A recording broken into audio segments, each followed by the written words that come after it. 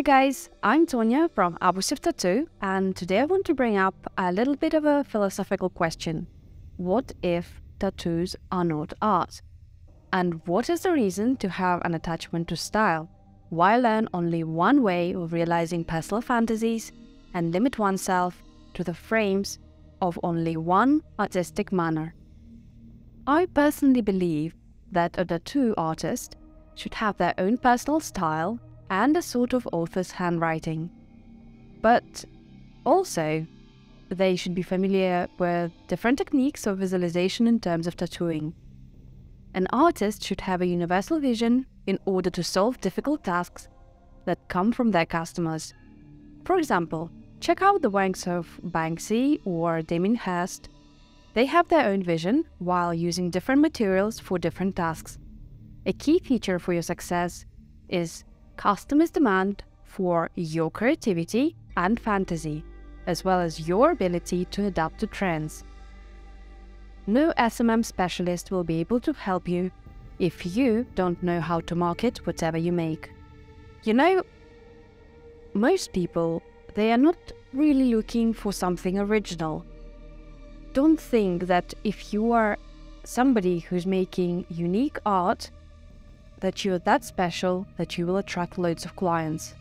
Unfortunately, it doesn't work like that. What if tattoos are not art? And if they are, what kind of art are they? High art is not the only reason to get creative or to receive a tattoo. For example, here's a fact from our industry. Mainstream is something that is popular for a very short period of time, maybe a year or two. And then it just goes away. But sooner or later, it changes its form slightly and then it returns. It's like a cycle. All the new stuff is the old, well forgotten. Within this mainstream are usually the tattoos that are chosen by many people with similar tastes and an established imitation system. This means that they want to stand out from others, but not too much. Even the tattooed don't want to be the odd one out. It's like being a standard part of the social system during the day and a little bit of a mommy's anarchist at night. It is surprising, but even among the tattooed, one can be seen as a white crow or widow because of their personal tattoo choice. Even among tattoo artists, it happens that they confine themselves to the certain modes of expression, even though one would think that who else would have more freedom inside the industry? But let's get back to the social tastes. As an example of social tattoos, they are peony humps, endless countless infinities, and also many people like to stamp themselves with crowns, different signs, and those bigly underboob candeliers. For some, wearing such tattoos may seem ordinary or even shameful, while for others, they can be symbols of bravery, freedom, belief in personal strength, signs of love, close persons, or other meaningful things, all of which have their place. Many think that one has to be a freak or even mentally ill to have a large tattoo, as they are seen like, kind of a bit too much. At the same time, however, others appreciate these tattoos and would like to have something similar. The choice of a tattoo can be compared to the choice of a name of a child, I think. Many names repeat themselves like a bug in the system of human count, or even kind of like a lack of symbols or creating new names. You probably have at least a couple of friends who have the same name and even the same surname. Humanity overall isn't very good at being creative, so when the time comes to choose a tattoo or a name, the same kind of script is running. It's like, let's give this kid an unusual, unique, cool name. But then, what if he's going to be having a hard life because his name sounds strange? Or, on the other hand, familiar name provokes trust in the opponent, and trust in turn provokes imitation, and in other words, familiar associations and trust can lead to imitation and projection of images. Can this process be considered as art? I don't know. Same thing happens at the choice of a tattoo. So, You get to choose between something familiar with a little change to it, like a remix, or you choose to have an unusual large project. In any case, every customer takes their tattoo seriously according to their own metrics of the importance and responsibility. So, in the recent year,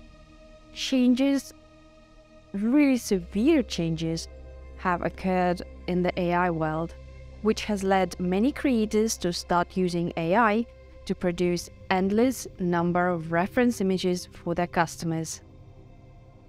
Some still call that art. To me, art is something that provokes reflective thinking or a very strong emotion of some sort. It is provocative to the viewer and unique in its kind. But that's my personal opinion. Everything else, I think, is kind of like an endless copy of a copy of a copy with simply a meaning of earning cash. It isn't bad, but in that case, shouldn't be called art. Because in this case, the tour is simply like a tool in the hands of a customer. Okay, let's put that aside for the moment, give it a year or two and see how it develops. Meanwhile, I want to speak about what is a canvas within our personal opinion within the tattoo industry. Firstly, I'll list several reasons why people want to receive tattoos. Many want to hide their scars and stretch marks like this. Some take tattooing as a ritual of personal growth, and some have tattoos as a reminder of promises made towards yourself. It can also be an element of motivation, or a barrier, or an unbreakable law. Or it can simply just be a meaningless, but a beautiful to oneself piece of accessory.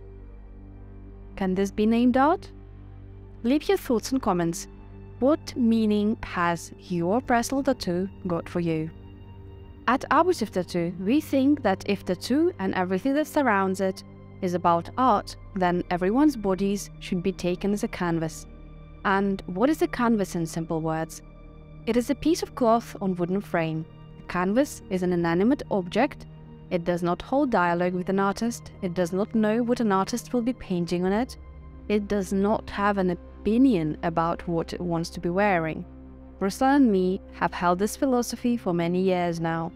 Our customers share it towards tattoos, and in turn, it pays off with the ability for us to create true art. We also think that a tattoo should be deserved as a trophy, at least among oneself. But I think that is a story for another video. Meanwhile, don't forget to sign up to our Instagram, Facebook, Telegram and YouTube. Leave your thoughts and comments, they really matter to us. And I guess see you around. This was Tonya from Abusive Tattoo. Bye.